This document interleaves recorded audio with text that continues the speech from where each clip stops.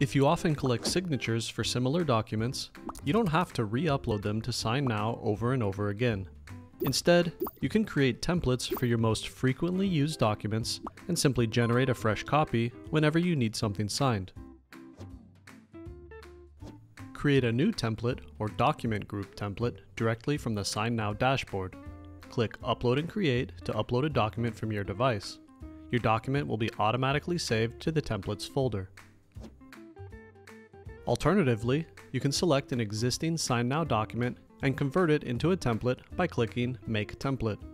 In the new pop-up window, enter the template's name and click Create Template.